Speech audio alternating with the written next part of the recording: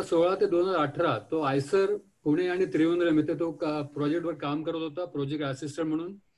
आणि 2018 ऑगस्ट पासून तो सध्या टेक्सासमध्ये fire ecology and savanna conservation lab, department of ecosystem science and management, Texas A&M university Texas इथे तो PhDचं काम पूर्ण करतोय. त्यांनी त्याच्याबरोबरच काही कोर्सेस पण केलेले आहेत वेगळे सध्या अमेरिकेत गेल्यानंतर. त्यातले खूप इंटरेस्टिंग कोर्स आहेत. एक पहिला कोर्स त्यांनी केलाय certified ecological restoration practitioner training by the society for ecological restoration USA. हा एक कोर्स त्यांनी पूर्ण केलाय ट्रेनिंग त्याचं. दुसरं त्यांनी certification bye national वाईल्डफायर coordinating group US हा एक कोर्स केलाय. त्याच्यामध्ये त्याचे वेगळे स्पेशलायझेशन होते fire fighter training, introduction to wild and fire behaviour, आणि तिसरं होतं human factors in wild and fire services. त्यांनी मला खरंच म्हणजे कौतुक वाटतं त्याचं की म्हणजे कॉलेजच्या पहिल्या वर्षालाच असताना त्यांनी 2 त्याच्या नोट्स पब्लिश झालेल्या होत्या. नॅचरल हिस्ट्री नोट्स त्याच्या पब्लिश झालेल्या होत्या 2012 मध्ये BSc फर्स्ट इयर करत असतानाच. एक झू प्रिंट मध्ये झालेली होती आणि दुसरं हर्पेटॉलॉजी नोट्स मध्ये पब्लिश झालेली होती. त्याचं सायंटिफिक पब्लिकेशन पहिलं 2014 मध्ये झालेलं आहे, म्हणजे TY BSc करत असताना. हा पण मला असं वाटतं एकदम वेगळा त्याचं हे आहे. आणि आतापर्यंत त्याची 16 पब्लिकेशन झालेली आहेत, ती सुद्धा नॅशनल इंटरनॅशनल मध्ये. विशेष म्हणजे एक त्याचं पब्लिकेशन करंट सायन्स मध्ये आहे, तर नुकतंच त्याचं एक सायन्स आंतरराष्ट्रीय जर्नलमध्ये एक पब्लिश झालेलं आहे. त्याचं एक पुस्तक पब्लिश झालेलं आहे मागच्या वर्षीच, ग्रासेस ऑफ बनी. हे 2 भाषेमध्ये पब्लिश झालेलं आहे, पुण्यातल्या बायफनी पब्लिश केलंय. ते खरं तर फील्ड गाईड आहे, त्याच्यामध्ये जवळजवळ 40 गवताच्या व्हरायटीज याचं फील्ड गाईड त्या ओळखण्याचा आणि माहितीचं आहे. आपल्या सगळ्यांना माहिती आहे बन्नी हा गुजरातमधल्या कच्छ भागातला एक ग्रासलँड प्रसिद्ध आहे. त्याच्यानंतर त्याला अवॉर्ड्स खूप मिळालेले आहेत, त्याचा मी काहीचा उल्लेख करतो इथे. त्याला 2013 मध्ये डार्विन स्कॉलरशिप मिळालेली होती for the annual बायोव्हर्सिटी monitoring programme conducted by field studies council श्रूबेरी United UK. नंतर त्याला 2018 मध्ये he was awarded Macmillan ward memorial graduate fellowship for conducting research on forest ecology and management in east Texas. आणि नंतर 2018 मध्येच त्याला he was awarded excellence fellowship by the college of agriculture and life sciences Texas A&M university for his doctoral research. म्हणजे मला असं वाटतं की इतक्या तो आपण हल्ली जसं म्हणतो फोकस किंवा अत्यंत पहिल्यापासूनच त्यांनी ठरवलं दिसत होतं की आपल्याला ह्या फील्डमध्ये जायचं आहे. आणि मी त्याला साधारणपणे 2017 पासून ओळखतो, माझा परिचय त्याचा. तेव्हा तो MSc पार्ट 2 करत होता आणि त्यावेळेला तो फर्ग्युसन कॉलेजमधलं हर्बेरियम आणि फर्ग्युसन कॉलेजमधलं बोटॅनिकल गार्डन ह्याच्यावरती त्याचं काही काम चालू होतं. आणि त्याला त्यावेळेला रेफरन्सेस करता तो मला त्यांनी फोन केला होता. माझ्या वडिलांनी काही काम जे केलं होतं त्याला बघायचं होतं म्हणून तो 2017 साली घरी आला आमच्याकडे. आणि म्हणजे खरंच मी त्याला जे काय बघितलं कामाचं, त्याचं जे सिन्सिरिटी कामाची, तर कॉलेज संपल्यानंतर संध्याकाळी रोज तो जवळ संध्याकाळी 6:30-7 ला यायचा, 1.5-2 तास बसायचा. आमच्या घरातल्या वडिलांचं जर मी त्याला सांगितलं हे इथे आहे बघ, मला काही माहित नाही त्यातलं कारण माझा विषय नाही. आणि मग त्यांनी ते सगळे सॉर्टिंग करून त्याला वडिलांच्या काही नोटबुक काही म्हणून मिळाली, त्याच्यातनं त्याला काही त्यावेळेस वडिलांनी लिहिलेला 50-52 सालातल्या काही नोट्स बोटॅनिकल गार्डन बद्दलच्या मिळाल्या आणि त्यांनी ते सगळं पब्लिश. पण म्हणजे अत्यंत फोकस्ड, म्हणजे मला असं वाटतं की फार क्वचित मुलं अशी बघायला मिळतात की कॉलेजच्या पहिल्या वर्षापासूनच आपल्याला काही पुढे काम करायचं ठरवून कामाच्या दृष्टीने ते पुढे जात असतात. तर तसं आशिष हे आहे आणि तो निश्चितच पुढे आपल्याला माहित ह्याच्यामध्ये खूप चांगलं करिअर करेल. त्याला आपण सगळे शुभेच्छा देऊयात आणि त्याला मी आता विनंती करतो की त्याने आपलं भाषण सुरू करावं. Okay, thank you sir.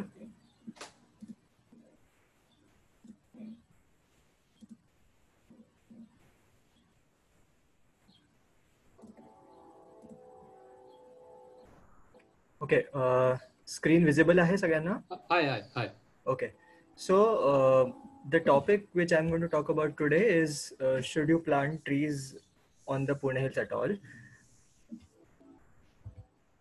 So broadly, what I'll be talking about is the history of the hills, because without understanding how the hills were in history, we cannot really understand what future or present interventions we should undertake for management or conservation. So we'll be spending an entire session dedicated to the history, the ecological history of the hills. Let's find out how the hills look like before time. And then we'll go to our motivations for planting trees. Why do we plant trees? And then try and see if our goals and our actions align with each other. So Pune hills are a savanna landscape even today. So you can see there are parts of the hills even today which look like somewhat like this, with open areas, scattered bushy, scrubby trees. Now, at least some of you might not have heard that there are savannas in India. So the term savannas has been historically applied to ecosystems in the African plains, where we see things on the television which are largely flat, open, grazing lawns with wildebeest, elephants, lions, stuff we see on Nat Geo and Discovery channels. But then, does India have savannas too? And the answer is yes. Unfortunately, they've got misinterpreted as forests for a very long time, and it's only very recently, in the last 10 years or so, that people have started to publish about the fact that, oh no, these ecosystems in India are savannas too. So let's first try and understand what is the definition of a savanna. Uh, so in the left bottom panel over here, you can see areas. So there is a section of the panel which is only grass without trees. So zero trees and only grass. So that is a grassland. It's pretty simple to understand. Then there is a section just next to it, which has a couple of trees and then still a lot of grass. So that is an ecosystem with intermediate or low tree density and then still a continuous grassy layer. So the definition of a savanna is as follows. So it should first have a continuous grassy herbaceous layer in the understory. So below the trees, you should have continuous grasses. That's the key identifying feature. Second, the plants, all of which are found in those savannas, have some or the other sort of adaptations for fires and regular megafaunal herbivory, which is grazing basically. So areas with these um, characteristics are termed as savannas. And then on your right hand side, the panel on the right shows where are these places in India, and you can see it's pretty much most of peninsular India. So it's not like there are very few places in the country which match these definitions. Actually, a lot of places, right from Pune to Bangalore to the entire Deccan Plateau to some parts of Gujarat, all of this. And this is just a prediction map. Of course, there are savannas right in Rajasthan in this part. There are also savannas in Uttarachal, Uttarakhand, the sub-Himalayan ones. Those are the pine savannas which have been extensively published about. So, but this model, it's just a prediction model for the peninsular part of India. So there are clearly savannas in other parts too. Even Corbett over here is a savanna. So it matches the definition of this. Uh, so we'll take a look at some examples. So part one is some part in Gujarat, which has again this panel number one over here, a continuous grassy layer and just one or two trees here and there, which is pretty much the image which I showed you initially. Panel 2, on the other hand, is from Mudumalai National Park. And you can see it's a pretty high tree cover. It's almost uh, closing. The canopy is almost closing, but it's not a closed canopy forest. So the key thing to notice is that you can still see a grassy layer below the trees, which indicates it's a savanna. Also, the trees have thick barks and all of the typical fire adaptation traits. Then the third example in the panel below is of Nagarjuna Sagar Srisailam forest in Andhra Pradesh. And it is, if you haven't been to that part, you can probably take examples like Tadoba, Pench, Nagzira, Bandhavgarh, Kanha. All are major tiger reserves in central India, uh, are clearly a savanna, and they have been misinterpreted as a forest for a very, very, very long time. So this is essentially how ecologically savannas are defined, and this is a map where all savannas are present in India. So For a very long time, people thought that these savannas are a product of human deforestation. So there is a narrative of there being a forest in the past and then humans degrading it to form savannas. Uh, this is especially true with tropical savannas. So tropical savannas usually have a pretty high tree density compared to non-tropical areas, which are pretty different, and they have got really good recognition in terms of conservation. So for example, nobody in their right minds would question if the prairies in say Texas or some parts of the US are man-made. Everybody knows they're pretty ancient. There are multiple grasslands in Europe, and ecologists have recognized their antiquity, their biodiversity value since a very, very long time. But it is only in these tropical places that people have always questioned that are savannas man-made or are they natural? And unfortunately, we have been relying upon pretty much outdated literature for classifying our savannas. So most of the parts in this image, um, ecologists even today still carry on the colonial classification, which is by Champion and Seth. It talks about the forest types of India, and believe me or not, parts of the Thar Desert are classified as a forest. It's classified as a thorn forest or scrub forest, but it's still classified as a forest for some reason. So this classification, pre-colonial classification developed by British and German botanists, was largely for timber production. And today, fortunately, since we are independent, we clearly don't need to focus a classification system based on timber. So ecologically, it makes more sense to classify these places as savannas and grasslands instead of forests. So there has been a continuous debate of whether these tropical places are they man-made or are they natural? Have they been existing for a very, very long time, millions of years, or are they formed in the last 1,000 years or something like that?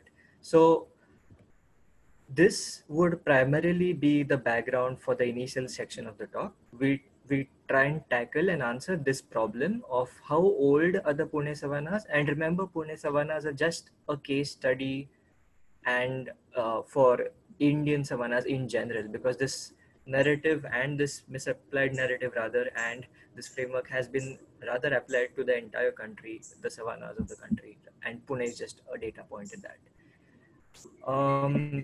So the question we would try and answer is, are the Pune savannas created by humans by forest deforestation, or are they really natural? So here are the two hypotheses which we'd like to investigate. So if the Pune savannas are created by deforestation, if it is a yes, then here's what we are expected to find when we dig up data or look up, find answers to our question. So if yes, then on the top panel, you can see that we would expect that the historical ecological state of such a place would be a closed canopy forest, which means trees which largely do not allow sunlight to penetrate on the understory, because of which you can see that there is no or minimal grassy layer in the understory of this historical state. And then over time, with human degradation, say cutting trees, burning frequently, we get this current state, which is the tree grass interaction mixture.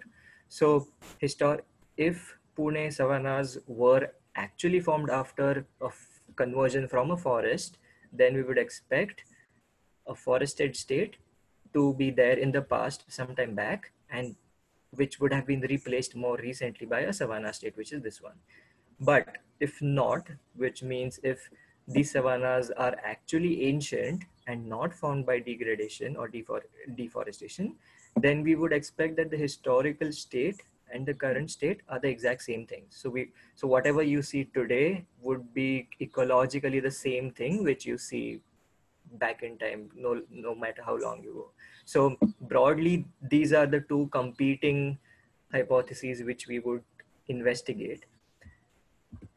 And these are the data sources which I'll be using to investigate or try and find the answer to this. So here's again the map of savannas found in India, and everything shaded in blue is savannas in Africa and Asia. And you can see the African ones are pretty extensive. We all know them, but the Asian ones, including the Indian ones, have been recognized pretty recently. So that's the map. So the methods which we would use to try and answer if Pune savannas are ancient or man-made are, first we would go into historical records. So historical records would be photographic records by early botanists. We would have paintings, we would have botanical illustrations, those kind of things. But unfortunately, photography or painting, those records we just have till about 200 years or at the most 250 years before today. We can't really go back in time using this data source. So historical records is one data source. Second data source which I'll be using would be paleo-ecological reconstructions, which in simple terms is trying to understand what kinds of fossil pollen grain were found in that place. So it's, you dig up a soil core in that area and then you take it out, and then you can see what kinds of plants have grown there over time. The third data source which will take us, so paleoecological data takes us back to about 4,000 years or something before today. But we want to actually go even farther back in time. So that's why we use something called as dated molecular phylogenies of certain plants and animals. So this is essentially molecular dating of these organisms which find today on these hills, and then try and see what the habitat was back in time. So this takes us back millions of years ago. And then the last data source which I'm going to talk about is the presence of endemic biodiversity, or what kind of biodiversity is there today and what can we infer from this biodiversity. So these are the data sources which we would use to try and answer the question. Okay, so this is an image which I've taken last year on the hills, and this is one part of the hill which most of you might have probably seen. And this is a part where it's pretty much free of plantation. It's not it's regularly burned, it's regularly grazed, but people haven't yet planted a lot of things, and it's pretty much open as a landscape. So this is year 0. So on the bottom right side, you can see what point in time we are talking about. So this is today. So this is the classic savanna landscape which we just defined. So continuous grassy layer and scattered trees, native acacias and all those things. And then now what we are going to do is, using those 4 data sources, we are going to go back in time and trying to see if there was a forest any time back. So here's our first data source, which is historical records. And this is an image of the exact same spot on the exact same hill, which shows the exact same ecological composition. So you do not see a forest here at all. You see scattered trees and a lush, continuous, grassy, herbaceous understory. So again, this is 100 years before today, and no forest 100 years prior to 2020. Then let's go back about 200 years in time and look at this wonderful painting created by a British historian, Edward Lear. And this shows, if you guys probably are familiar with this part. So this is the Chatushringi temple right over here. This is somewhere where the university should be current day, and this is the range hill, so University Hills. And this part of the hills which is in the foreground is the Chatushringi Hills range. So the SB road, today's SB road, would be somewhere over here, right over here. So 200 years before today, you can see that the uplands, which is essentially the hills, they were still pretty open. The artist hasn't drawn a lush forest in that place. He clearly can draw trees, which he has drawn right in over here, but he hasn't drawn anything on these hills. In fact, what he's drawn, if you notice carefully on this left corner is thorny things and labeled them as a cactus. So it might not be ecologically accurate, but the message which we surely can take from this would be that the hills clearly weren't a forested place 200 years back. What was planted, so the trees which you see over here are clearly the ones which are planted by humans for different purposes. So you can see banyan trees with all the aerial roots, all those things here. So clearly planted things down in the bottom lands, but clearly nothing on the hills. So that's 200 years before today. Oops. Now we go back to, we add 25 years to 200, it becomes 225 years before today, and this is the Parvati Hill in Pune. And this is another wonderful painting drawn by a artist named Gangaram Tambat, who was commissioned by the Peshwas to draw different landscapes in the Pune city. And then you can see here again, you have a brownish appearance of the entire thing. The artist can draw trees. It's not that he can't, but he hasn't. And what he has is drawn bigger things. And there is another image where you have more trees in the bottomlands where there's lots of settlement, but on the uplands, on the hills, there's clearly an open area with hardly a couple of trees here and there. So again, till 225 years before today, there was still no forest. So now, unfortunately, these records just go to 200 years or something. So we need another data source to talk about things before 200 or 300 years. So what we do is, excuse me, try and check fossil pollen grains. So what was the composition of fossil pollen grains back in time on these places? So again, as I said, first of all, Pune Hills is just a case study in the larger landscape of Indian savannas. And this record, unfortunately, we do not have an exact same study for the Pune Hills, but this one is from the Lonar crater in central India, which biogeographically is very similar to what the landscape which we are talking about.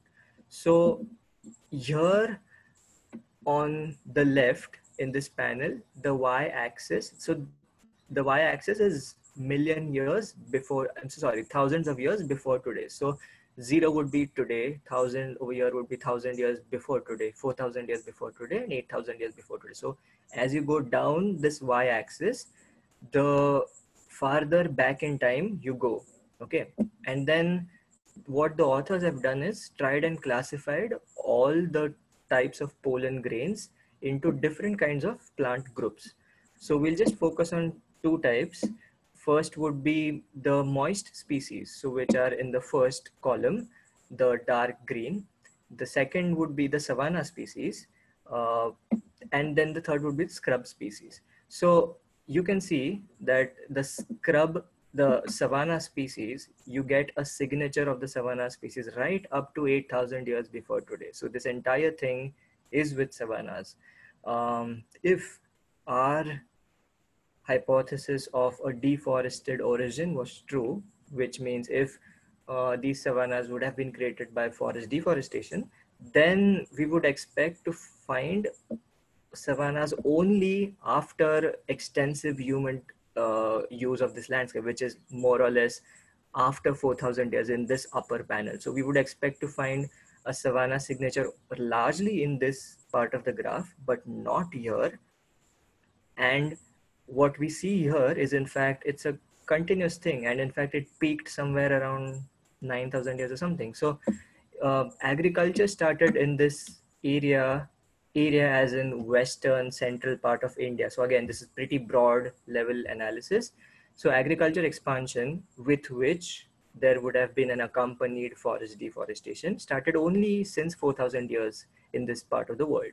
And then if we have savannas even before that, it clearly means they're not formed by human interventions. And notice that the moist forest has been controlled in part also by rainfall. So the central panel over here shows, so you can ignore whatever's written in there. just look at the colors. So red shades mean drier parts in the climatic history, blue shades means relatively wet parts in the climatic history. So the wet parts correspond with the relatively high abundance of moist elements or moist plants preferring moist environments. The red parts correspond well to the scrub elements. Uh, Again, it is important to note that um, it's not a stable thing over time. So things, even for forested ecosystems, people have shown that over time things have been dynamic, and it's important to appreciate that. uh, well, on one hand, there was by and large a savanna landscape before 4,000 years too, but it is also important to understand that things have been pretty dynamic. Things have changed. We have got some periods where you have a spike in the moist element, you have got some periods where this dip in the savanna element. So it's another thing also to understand that things can also pretty much be dynamic, but in this case it is clearly not as dynamic, or it clearly hasn't shifted a state from a forest to an open land, savanna landscape. Then we go to the last line of evidence, which is molecular phylogenies, dated molecular phylogenies. So these are some beautiful creatures on the hills, which are called fan-throated lizards or sitanas. And if we try and see when did creatures which are found today, endemic creatures like these which are found today, when did these guys evolve? What was the time period? And that helps us to reconstruct what kind of environment was there on these hills. So this graphical representation here is about the diversification of this group of lizards. So one ancestor branched out into multiple ones, and then it branches out more, and then you get so many species which are listed over here, and two of which are the underlined ones are found on the Pune hills too. So research now shows that this diversification or this evolution of multiple lineages corresponds well with the aridification across the world around 4 million years or 5 million years. So the color change from green to yellow on this graph shows that there was a global aridification pattern or a trend sometime that in that period. So clearly the diversification and the evolution of these creatures has been shaped by the global aridification and the formation of savannas in not just India, but multiple other parts of the world. So this was also the time around 4 million years ago when a lot of other kinds of herbaceous plants and open landscape endemic species evolved across the world, not just India. So this takes us back to about 10 million years. So this record shows us that how was the landscape broadly in terms of an open landscape or a forested landscape since 10 million years. So, and then you can see that clearly, at least since 4 million years, it was an open savanna, because these are organisms specifically adapted or endemic to open savanna landscapes, and you would never find them in forested parts of the savannas or India. Another example of presence of species that diversified in response to aridification is this beautiful group of plants called ceropegias. They're still there on the hills, also in places in other parts. And then this specific group of species, people have recently shown that they've evolved again around 4 million years, a time which coincides really well with the global aridification in the Miocene, which is 4 million years. Excuse me. And now the last line of evidence which we'll look at for understanding if Pune savannas are ancient or man-made is what kinds of things are present today. So the organisms which are found today, the savanna endemic things, which are something like this Chlorophytum baruchi, this endemic C4 grass, Lophopogon tribe dentatus, this plant called Jatropha nana, which is vulnerable, lacertids, skinks, which are also endangered, and the cetana. These are all endemic organisms which are found exclusively on those areas. So if there were no endemics, we would clearly be suspicious about the origin of these places. But the fact that we have species restricted to uh, the savannas or open landscapes clearly means that they have had a long period of time to evolve in this landscape. So if it was a landscape formed after forest degradation, you would expect largely generalist species as opposed to specialist species, which are these ones. So, and these plants and animals bear specific adaptations to to uh, be to manage or to survive regular above ground disturbances like fire and grazing. So tuberous roots are one adaptation which we'll be talking about later on. Um, there are also studies now in the world which show that some grasses, they flower only after they've been burned. So the importance of fires is now well known in these landscapes, both for the phenology or the flowering fruitings of the plant, and also for the long-term persistence and actually maintenance of this biodiversity. So these four data sources support the antiquity of our savannas, which means they are clearly ancient. So there is no data source which would tell you that there was a forest sometime back in time, at least till 4 million years ago. Um, People have imagined such ecological histories in multiple parts of the world and for multiple ecosystems too.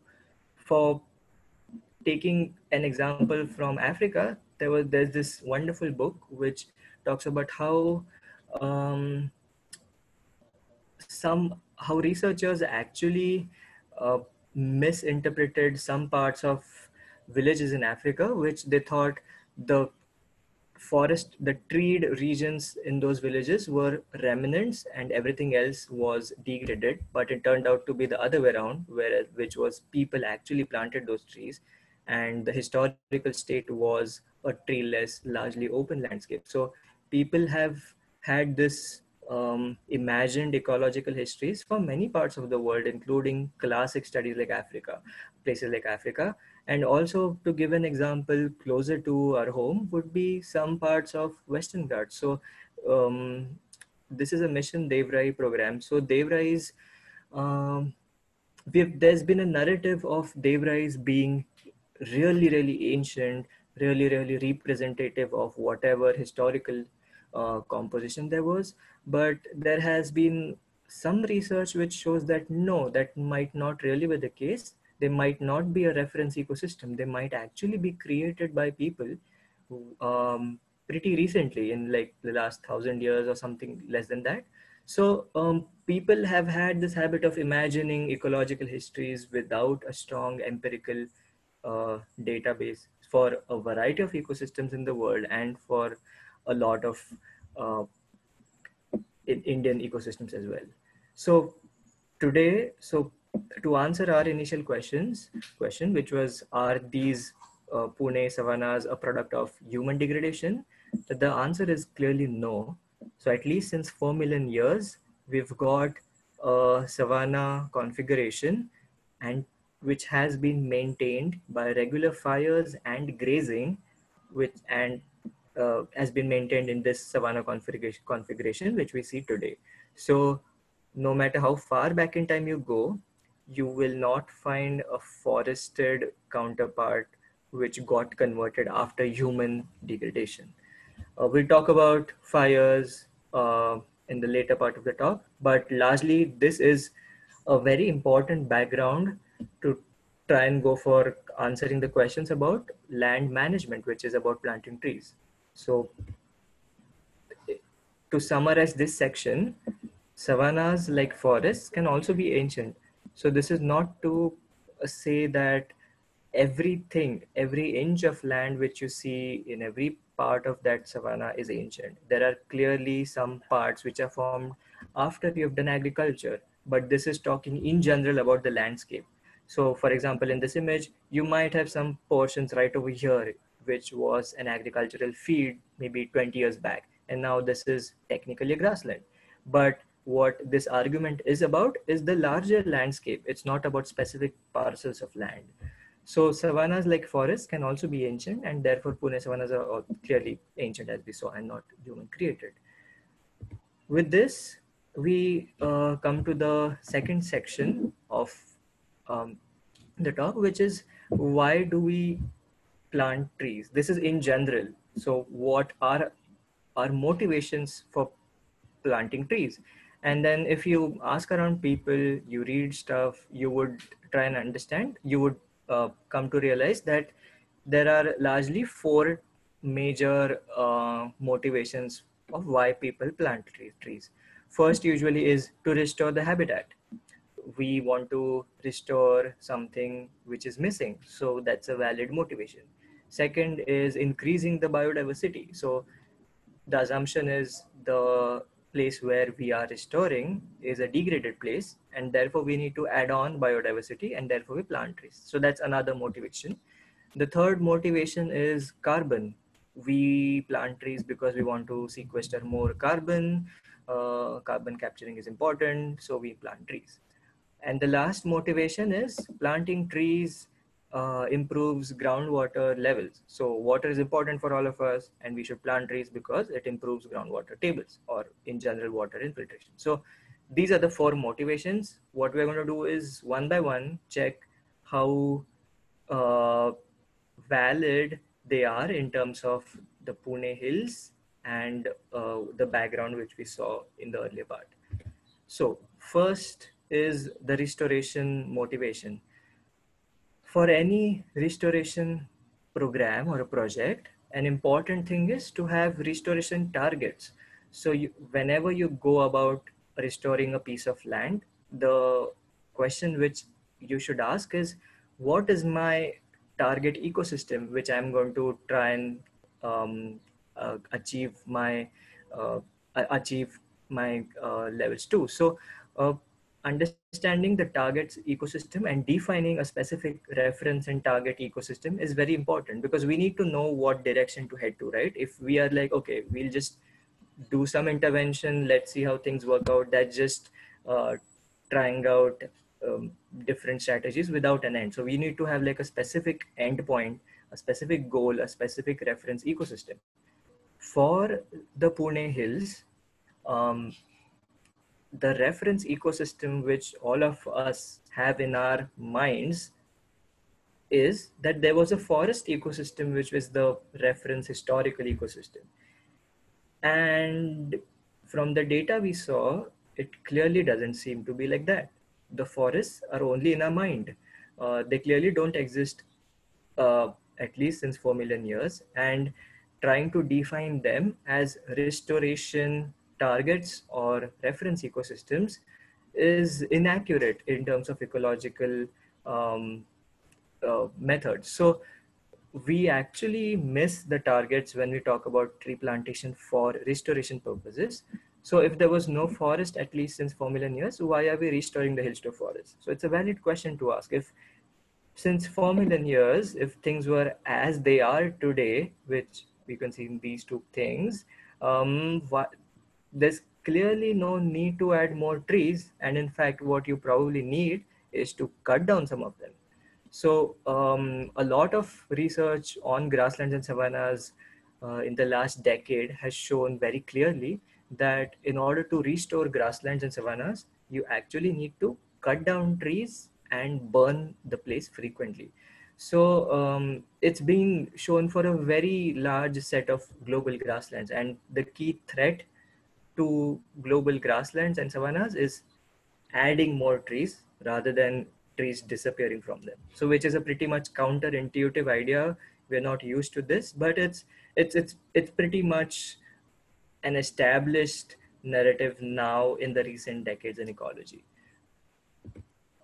So excuse me, there is this important difference between afforestation and reforestation. So when we talk about reforestation, it means there was a forest before and we are trying to replicate a forest again. So that's the re.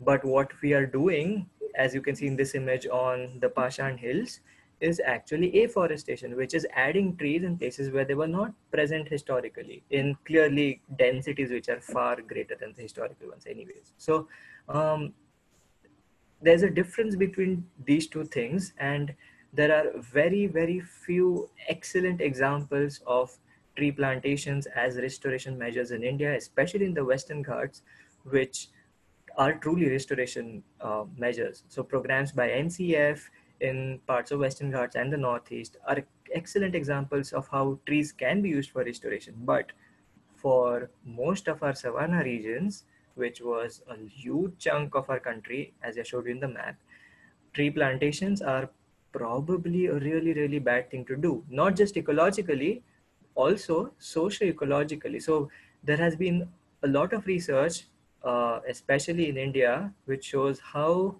um, planting trees on village lands, public commons, has been actually disadvantageous to the local communities and eventually ending up being no good for ecology as well.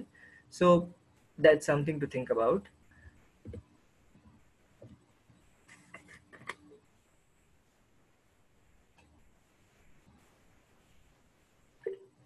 So the second motivation why we plant trees is to increase native biodiversity. There is a notion that adding trees would result to increased biodiversity, but unfortunately, this is not true in places like these. So this is the same image or the same slide which we saw earlier. These are the endemic things which were found on the hills. And there is increasing amount of data to show that planting trees of any sort, I stress this, planting the native west of the native tree you can think about, would hamper not just these things, but a horde of other creatures too. So it is important to understand that adding trees artificially might not be a good idea for these landscapes, and it actually reduces biodiversity. So that's our motivation number two. And these are some articles which I these are some pretty old ones. This is in 2015, 2016. So there has been, so these are local ones. This was in the Times of India, Pune Mirror, talking about how plantations are actually hampering endemics. But this is a recent thing which we got out in Science. So it was a rebuttal or a comment against a group which advocated planting 1 trillion trees to halt climate change. So another motivation which I haven't explicitly stated is to halt climate change. And then now data shows that adding trillion trees, or no matter what number you say, would actually is not actually the most nature effective or the nature based solution for halting climate change. So it's actually pretty disastrous in many ways. So that's our motivation number two, crossed out. The third motivation is, okay, trees store carbon. We want to increase the carbon storage. We want to reduce atmospheric CO2, capture it, and sequester it. So which is a great thing. Trees do store carbon. One thing which we forget, unfortunately, in this, and this is the mistake which a lot of ecologists do till date today, is that we focus on the stuff which is above ground only. So stuff which we can see with our naked eyes. So here's a tree, and you can see that most of its biomass is above ground. So 71% of biomass, which is storing your carbon, 71% is above ground. So your idea that trees store carbon is perfect. Cool. And they store a relatively small percentage of biomass below ground, which is 29% in this case. What we frequently miss, and what data now shows extensively, is grasses. So here the example is for grasses, but it also applies to the larger group of grasses, forbs, shrubs, and savanna or grassland restricted species. they have only a minor portion of their biomass above ground and a major portion below ground. So data now shows that a few clumps of trees and probably an half an acre of a savanna can store equivalent amounts of carbon if you do a total of the above ground and below ground things. So it's not a 1:1 comparison, but grasslands store a huge deal of carbon below ground and it remains underappreciated, especially by ecologists and then consequently by policymakers and people like us who go plant trees with a very good intention that they might be good for carbon storage. But in the process, what we do while we dig even a small 1 by 1 meter pit is we destroy the below ground biomass of grasses and forbs, which actually store a pretty high amount of biomass in the soil. So that's our motivation number 3 questioned. And then the last motivation which we have is adding trees increases groundwater. So the tree water relation. So this has been a very heavily researched and heavily debated thing in the ecohydrology world. So does more trees mean more water? And the answer is not always.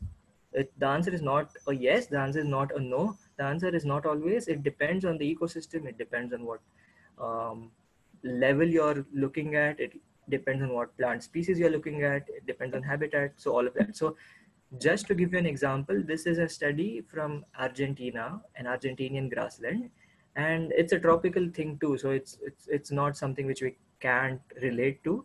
And they show on this left panel, it is the groundwater level over time compared to um, an area which was afforested. So same case like ours, which is adding trees which were historically not there, natives.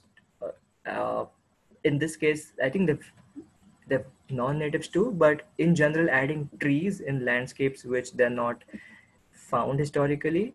So the trends of groundwater level over time is highlighted in this graph on the left, which shows that the grasslands, which is the gray line, show a significantly high amount of groundwater level compared to the forest, which is the black line on the graph. So there's a clear difference in the groundwater levels in those two habitat types.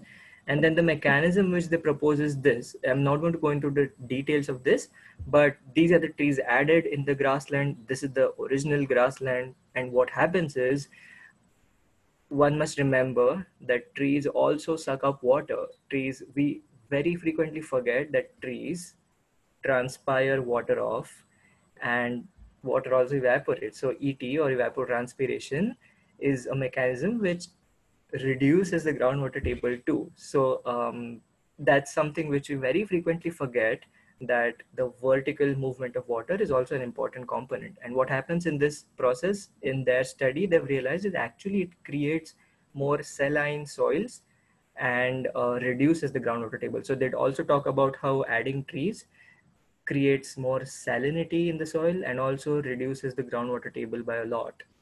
So that's our motivation number 4 questioned. So let's go back to why do we plant trees again? So we had 1, 2, 3, 4 things, and then we have systematically looked at restoration.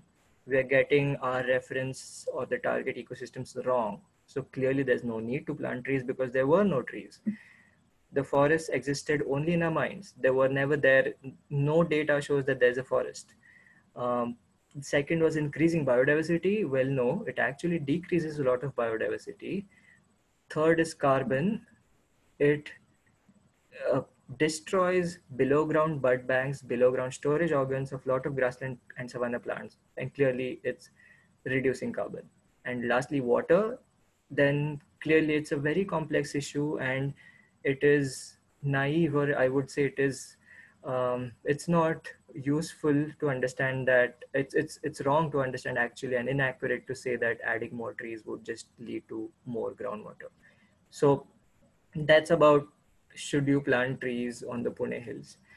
I try and specifically make this distinction. This is about the areas which are not planted yet, whatever is left, whatever I showed you in the images. It doesn't talk about our backyards. It doesn't talk about the roadsides. It doesn't talk about artificial places which we have in the city. So if I want an exotic ornamental tree in my backyard, it is perfectly fine to have it. This argument is about relatively um, wild landscapes or urban wild places which are left, and not about the built up area in the city. So now this is in a way very pessimistic. So what should we do? What's the way forward? So try and understand that savannas and grasslands have these habitats have been a part of our culture since a very long time, and we have for some reason conveniently forgotten completely about it. So um, when we talk about Anjan Kanchan Karvandicha Kateri Desha, we somehow forget the word Kateri completely because it doesn't appeal to us. So there, this is just a small example, but you have countless cultural references which clearly show a savanna or open landscape. We have a lot of specific communities like the Dhangars, which have been dependent on these savannas and grasslands for a very, very long time. But we do not appreciate this at all. And I would say if there is something unique about Pune Hills, it is a thorny brown biodiverse place, and that is a unique thing.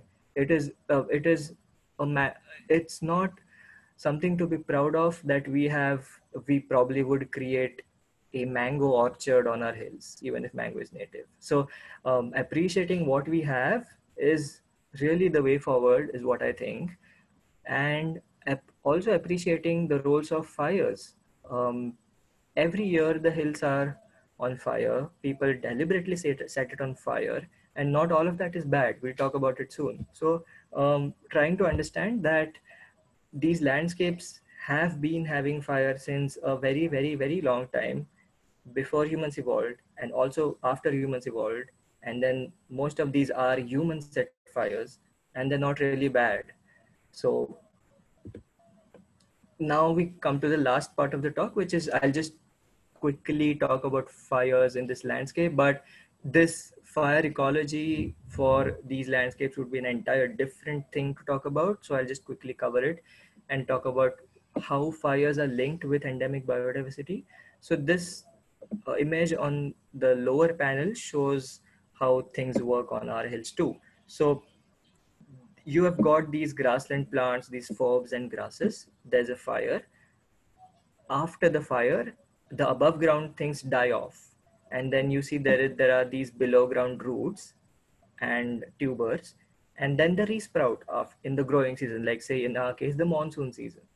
After they resprout, they flower, and a lot of data now shows that many of these species flower profusely or significantly greater when they're burnt, if they're as compared to when they're not burnt. And clearly more flowers would mean more chances of survival through seed production. So fires shape it in that sense. So and then they produce fruits excuse me, and then um, everything else stays dormant below ground till the next fire. So fires kill off everything above ground, but things remain intact below ground, and soil is a wonderful insulator.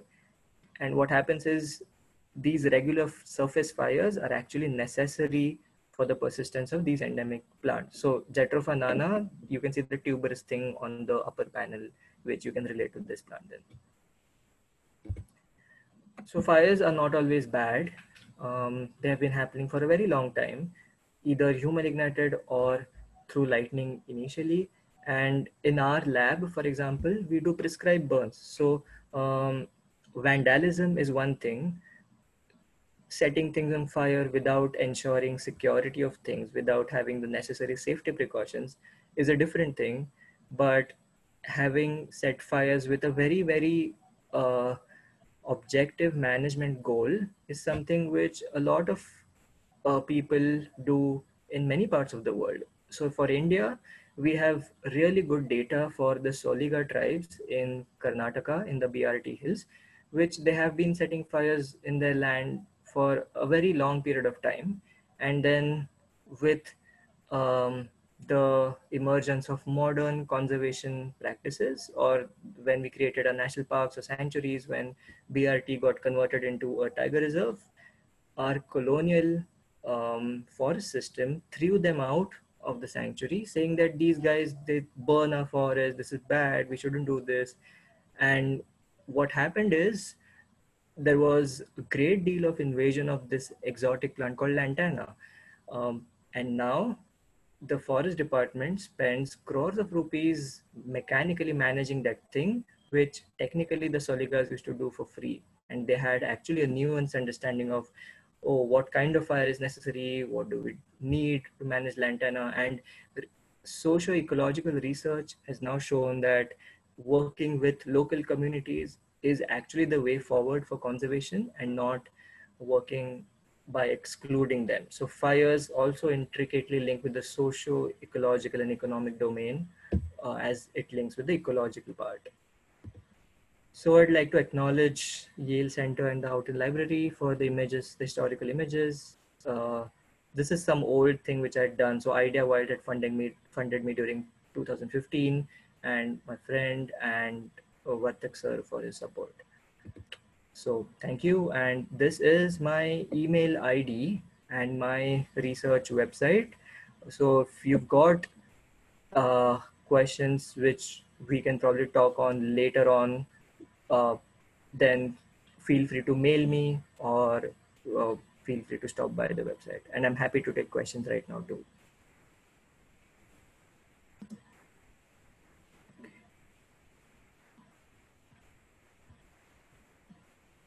I'll request everybody to ask the questions in a chat session, and they can be replied. If they are more detailed, then please email. Whatever the debatable points are there or debatable chats are there that I am not taking at the moment. There is a question by Abhijit sir. Wood forest-like areas are seen 20 kilometers of aerial distance from Pune on 60-kilometer aerial distance. Great hornbills are found, which are specialist species and only found in thick forest. Right. Yeah. So about that, clearly, so if you go to Tamhini, if you go to the Ghats, which are a very short distance from Pune, that is a forest ecosystem. Lonavala, Amboli, Tamhini, all those parts, those are a forest. You do not see a continuous grassy understory. You see closed canopy, evergreen trees, that's a forest. So it's important to delimit things really well. So you're right. So that's a forest ecosystem, and clearly those are specialist species. And please put up your last slide wherein your email ID is, okay, so that everybody can. Just a sec. Or you can just.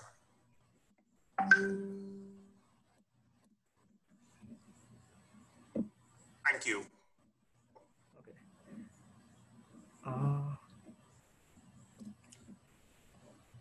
So there's a question about, just a sec, I'll open the chat.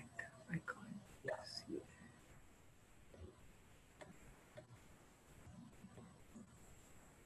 Okay, just a sec. Yeah, I think I can't open the chat without not sharing the screen. Yeah. I'll read out the chat session questions. Now I can see it. I think I'll read them. Yeah. Okay, so there's a question about Lonar and Pune. So the thing is, when we're comparing about landscapes in general, this was about the biogeographic comparison and would not be specifically about location. So again, initially, I had this disclaimer initially that Pune is just a case study, and it represents literally everything for our savanna landscapes in the Indian region. So these are places which have formed pretty much the same time in the geological history, and therefore they're pretty much comparable. So this is not to imply that if you go today to that place and if you go today to Pune Hills, you'll find exactly the same species. This is implying that you'll have functionally same ecosystems. The species might be different. So dicrostachys, acacias, these are thorn forests, but the important thing is to understand that the word forest means managing them as a forest. which means stopping fires, which means stopping grazing. And that's what should be done in most of our real forest ecosystems, which are the Western Ghat, largely the Western Ghat ones. But once you name something a forest, you not only misclassify it, but also misclassify it based on our laws and regulations. For example, a classic example of this would be today, setting fires in any Indian forest is a crime by the Indian Forest, the Wildlife Act, which is really, really sad because it not only prevents fire ecology research, but also criminalizes the huge set of locals who regularly burn their land for subsistence practices.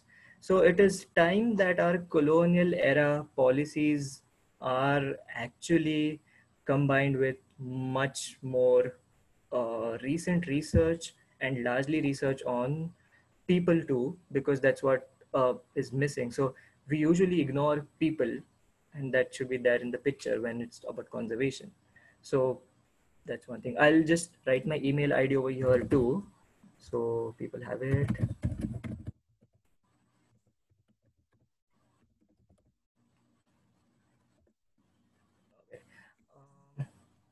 So what's your view on seed dispersal of native plants found and let nature take a call? So no, it depends again on what's your management goal. What's your management goal for whatever particular piece of land you have? If there are a lot of studies, as you rightly say, people do add seeds, even like for grasses and the smaller things, people do add seeds and have seed addition experiments. But unfortunately, what a huge deal of studies across the United States, across Europe, across tropics, in also some parts of India have shown that adding seeds for grassland restoration increases whatever of groups you want, right? So it's essentially gardening. You're just planting whatever you want. That's good. That would be good if after a particular point in time, that species richness and the diversity would be sustained. But what happens is you need to keep on adding things over and over, and the local extinction in these areas actually uh, reduces the diversity again and again. So adding seeds is something for the grassland species is something we need to extensively test more in India, but it's largely being seen unsuccessful as of now. Next question is just a sec. Okay, so there's a question on what do you mean by fine-leaved and broadleaf. So this is a functional classification of the savannas. So the savannas, which are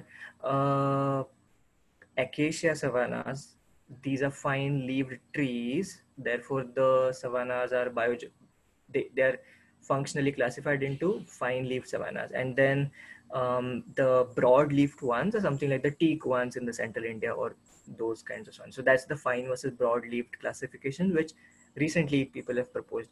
And it is a very ecologically meaningful thing as compared to saying a dry deciduous forest, a mice deciduous forest, a thorny forest, a scrub forest.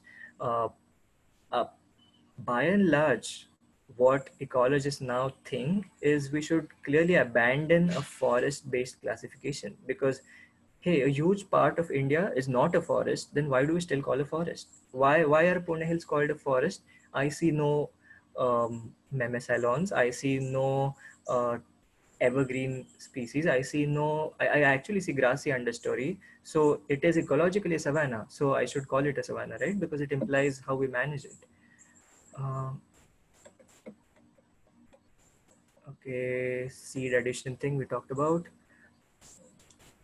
Okay, so I would say that this is not a contradictory viewpoint as such. This is a body of research which has been building up in the last 10-20 years. My work has been restricted to say Jatrophanana, its ecology, its pests and all other things. So I've worked, my thing is just 1/10 of this entire thing. All other things which I'm conveying in this thing are already done by other people in amazing journals. And it's something which ecologists have come to realize very recently, that um, the outdated model of succession, that oh, grasslands are just a succession stage of a forest, you give it enough time, it becomes a forest. The diagram which all ecology textbooks have needs actually to be taken down. So there's recent research which shows that this is completely wrong, we need to move away. So I'm just conveying all of this. And then there's a question about fire. So when fire is man-made, why are we advocating it? Let nature set fires if it needs to, isn't it? It's right. But unfortunately, what has happened is, initially, so before humans were setting fires, it used to largely be, these are all records which show clearly that it used to be lightning ignited. The ignition source for fires used to be lightning before humans started igniting them. And then, of course, human took over. We started igniting fires. And unfortunately, we also cut down landscape connectivity, because of which things became fragments. And then, even if there's lightning ignited fires, they won't spread. And then, therefore, there's fire suppression. And what happens is, it's not saying that what taking humans out of the box and saying they are not part of nature. This talk or ecological research advocates having humans in the box and saying that humans have served as a surrogate for the frequent fires which were happening even before humans came. So there are um, actually books written about fire ecology in India, and which is scary. This is sad. So there's this book called Wildfire, which I have, and it has a chapter on Indian fire culture. It has a chapter on how Nataraja having his fire dance is actually a central thing. And what has happened is we've forgotten the role of Nataraja, both in our culture as well as our ecologies. So the fires today, all we have is the ones which you see in your temples. That's it. And we hardly have them on ground.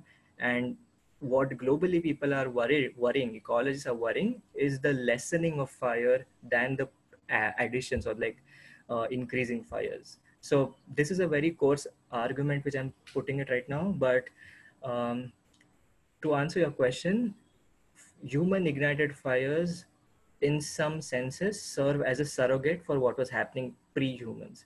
So the grass which is being burnt doesn't really care if lightning burns it or I burn it with a matchstick. So that's the argument. So that's why people use it as a regular management tool in many parts of the world. So as I told you, we do a lot of prescribed fires. There's actually a very scientific method to go about that. Um, a lot of our locals, lot of Dhangars burn the land, but uh, remember how you look at people who burn forests or who burn savannas. It's actually seen very in a very criminal lens, which we need to stop. Um, okay.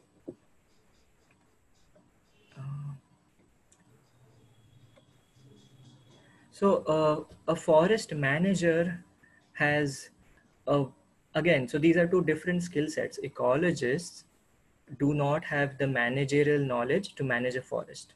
Managers have that ground knowledge, which is super important. There's no denial of the fact that forest managers are less important. Although there is a very clear suggestion that our management activities should be driven by science whenever. So this doesn't really just apply to ecology. I think it applies to everything. So whenever we do any intervention or any restoration activity or any management activity, or like let's say even if I'm going to do something just in my backyard, the only question I should ask is this activity supported by science? And if the answer is yes, we should definitely carry on.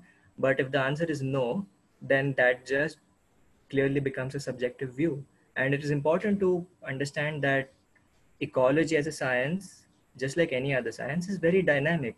What we have in our textbooks, as I told you, the succession model, which is very famous, all schools or all colleges teach it even today, is pretty outdated. And that it's shown to be for outdated for a very long time. And that's the only argument, that science should actually be uh, driven to management.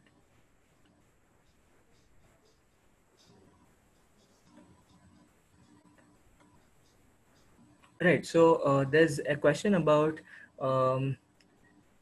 socially constructed nature, which is very important.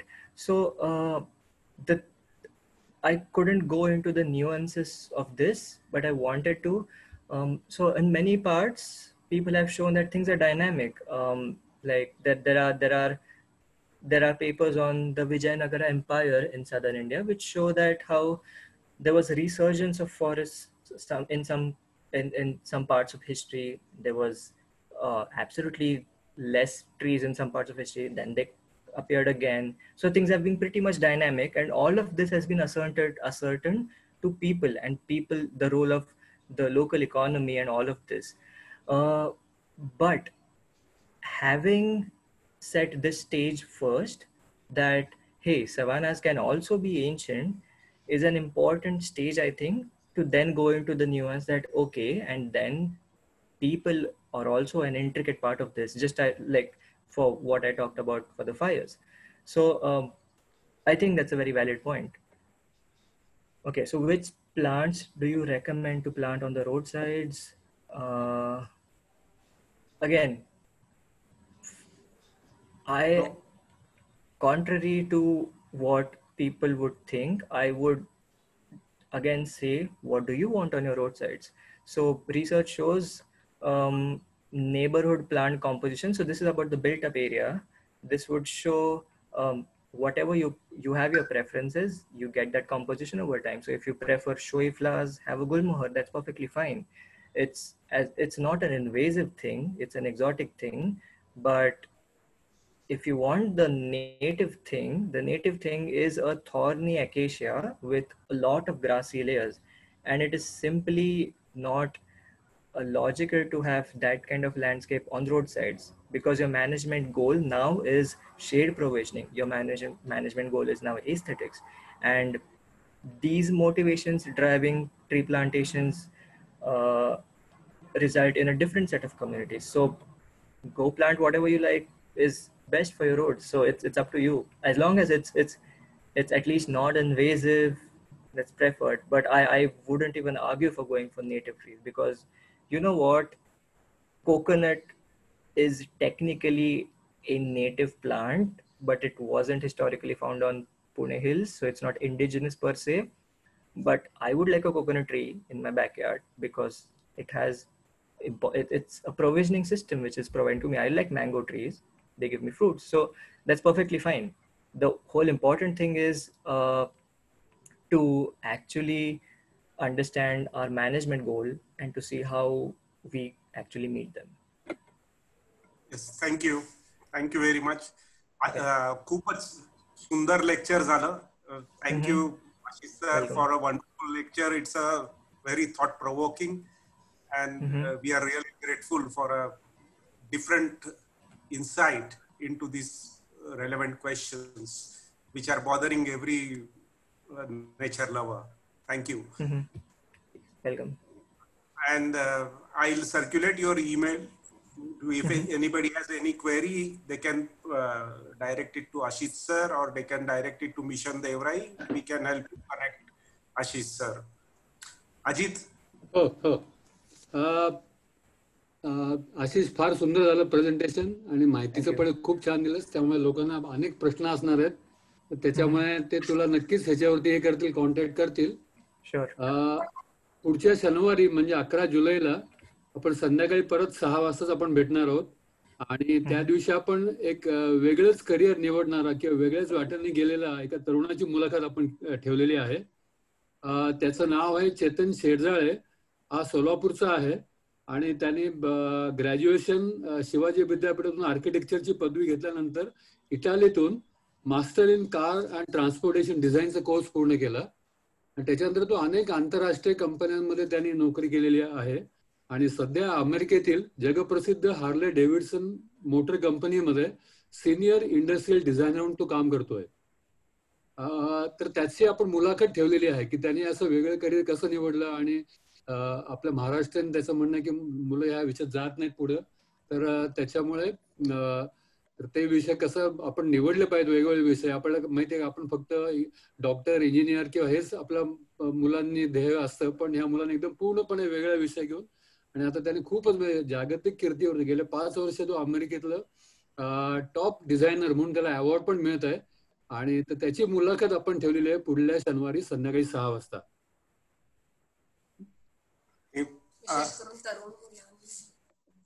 Ashish sir, there is going to be a personal request. We all are thinking the time the Devrai, when how we can identify when it was established, and these methodologies will help us in identifying the age of a sacred grove. So if any research has been done on those lines, please let me know. So I think can be done about it? The person who has done some good deal of research on the age of Devrais, which actually they have a paper which has the same paleo-ecological data which I showed you for Lonar Lake for some Karnataka Devrais, is Shonil Bhagwat. So he has done good deal of paleo fossil data. So you'll get to know exactly the age of at least some of the Karnataka Devrais. Again, we don't have data for all Devrais throughout because it's a costly thing to do. So whatever thing we have right now, it just shows that things can also be recent. So I think one of his papers in the Kodagu area, they mentioned that they found that these were actually formed by people, not really remnant, very recently, like 500 or 800 years before today, which is striking because you would imagine these things are there since millions of years. And then when your data shows that, no, these are pretty recent, we have this, oh, this is now secondary, so they should be viewed in a different way, which is also wrong. I mean, people argue that you viewing secondary landscapes as something degraded is actually wrong. So I think if he can help you more. Ashish, आज आता तू उल्लेख आता जो केलास ना शोनील भागवत, आता आहे आपल्या याच्यामध्ये जॉईन झालेला आहे. मी त्यांचे कमेंट्सचे आन्सर्स, मला असं वाटतं की त्याला आपल्याला नंतर करायला हरकत नाही त्याबद्दल माहिती त्याबद्दल.